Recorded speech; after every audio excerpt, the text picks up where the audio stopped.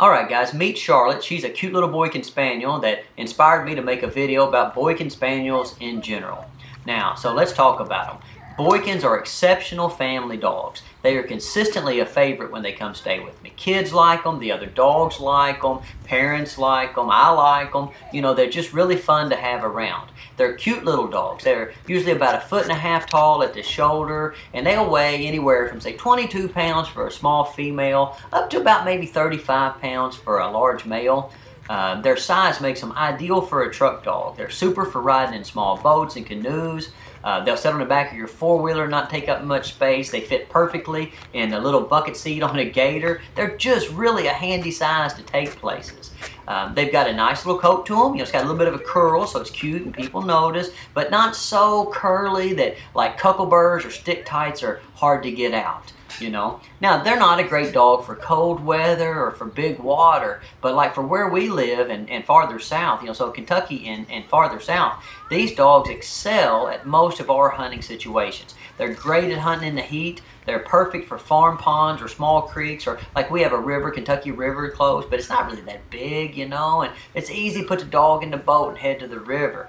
And where these dogs really are a hit is in the dove field, you know, because it's hot when dove season starts, and you know, people will be out there with their field-bred labs, and you know, those are powerful, strong dogs. And you know, early in the morning, they're running, and the little Boykin's running beside them, but you know, they don't have the stride. But over the course of the day, that little Boykin, he never slows down. You know, they really handle the heat well, and they work consistently through the heat, where a lot of those bigger, more powerful front-running dogs have a tendency to lay down on you.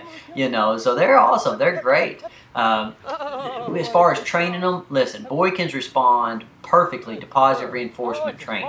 They're super easy to motivate. They like food, they like attention, they like to be with you, they like other dogs, and they're really pattern cognizant. So like if you show them something a few times, they get it, and you don't have to keep going over it and over it and over it. You know, now the one thing is Boykins can be a little bit high strung, so you want to go about introducing gunfire to them, you know, kind of slowly. You don't want to use a lot of force and compulsion in your training program. You know, you want to keep your training sessions upbeat is an easy way to think about it. You really want the dog to enjoy training, and you don't want to try to rush them through. They're not going to take pressure like, say, a lab takes pressure. So you got to make the training really fun. But they're such a pleasant dog to be around that it's easy to make the training fun.